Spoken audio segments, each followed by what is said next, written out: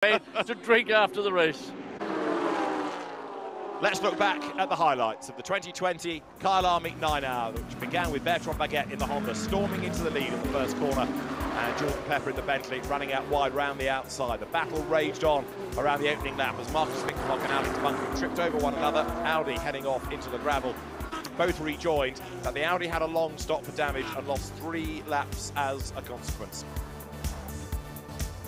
The race restarted, and for the first hour, indeed for most of the first 8 hours, it was all smiles at Honda Racing, rather less so at Porsche. Great battle going on as Earl Bamber muscled his way up past teammate Patrick Pilet, who was not amused, and that also put him on the back foot, allowing Patrick Niederhauser's Audi to make a move on the inside line. Fred Vervisch trying to follow through as well. Great fight between Niederhauser and Pilet as they stormed downhill. Vervisch made a move at the top of the hill at turn 10 at Louis Coppi, went through, but as he ran wide, back on the inside line came the Gulf Porsche.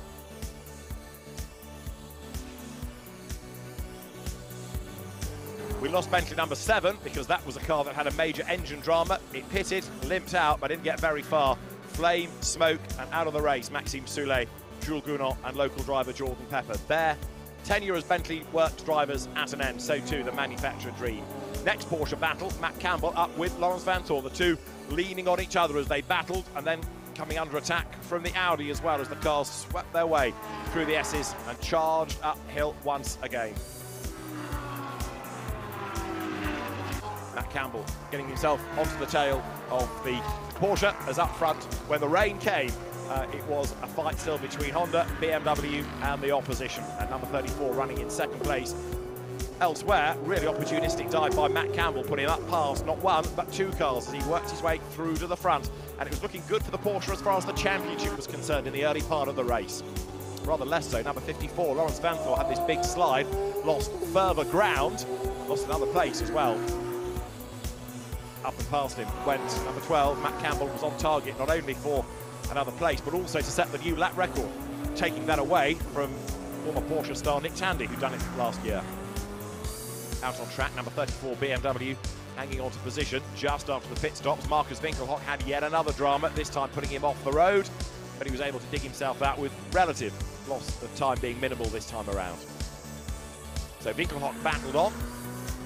Intercontinental GT Challenge champion of seasons past.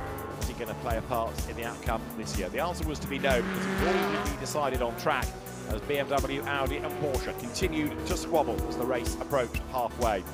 A slide from number 32 Audi was enough to open the door and allow the Walkenhorst BMW to go charging by. Porsche off the road as through as well went Laurens Vanthoor.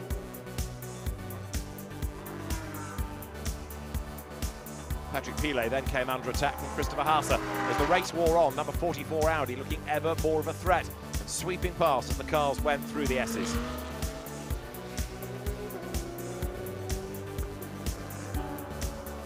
Downhill they plunged. As meantime, there was another bid being made lower down the order. Laurens Vanthoor under attack as number 32 Audi dived through on the inside line. And with all the abuse over the curve, it wasn't long before 54 Porsche was starting to struggle with the front splitter. Damage on the front right corner. They battled on to the next round of stops, but it had to go to the garage. They lost 2 laps while the damage was repaired. David Pittard had a rather wild ride coming downhill. He was off the road and back on again, but fighting the BMW, he just about kept it away from anything solid, but it was a decent recovery as then off the road went Alex Bunkering. Now, this was where things started to really change, because not only was he off the road causing a full course yellow, but the heavens finally opened. He tried to get back to the pits on his slick tyres, but just aquaplaned the next couple of corners.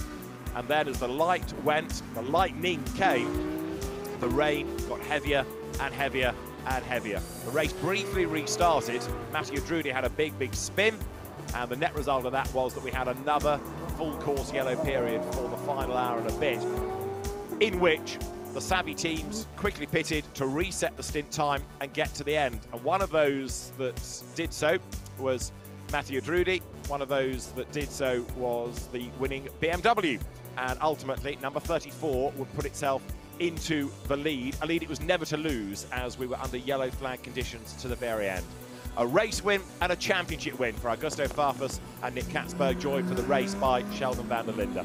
It has been another amazing race. Thanks for your company. From a bedraggled Gemma Scott in the pits, from John Watson and David Addison trackside, it's goodbye from the Kyalami 9 Hour.